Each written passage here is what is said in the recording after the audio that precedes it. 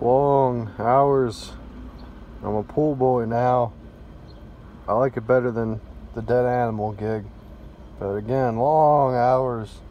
Work too fucking much to do YouTube.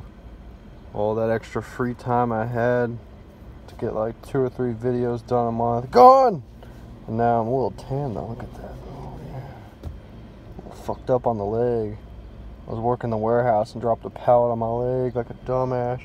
Went and yeah, ripped off some skin, so it's all a bandage job. But I ain't got nothing going on. I don't have something to talk about, nothing. But here's Hardee's. You know, Hardee's is fucking overpriced. Too fucking overpriced, dude.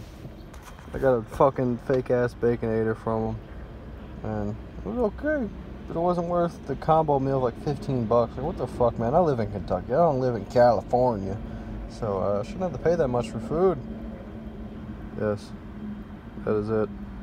I don't have anything else to talk about, man. So leave suggestions. Yeah, I can't listen to podcasts and learn. All I have to do is just ride along with a coworker and listen to their life story. One guy rapped at me. The same guy that rapped at me tried to advertise Blue Chew to me. This is a 45-year-old black man. I just have to put that into context.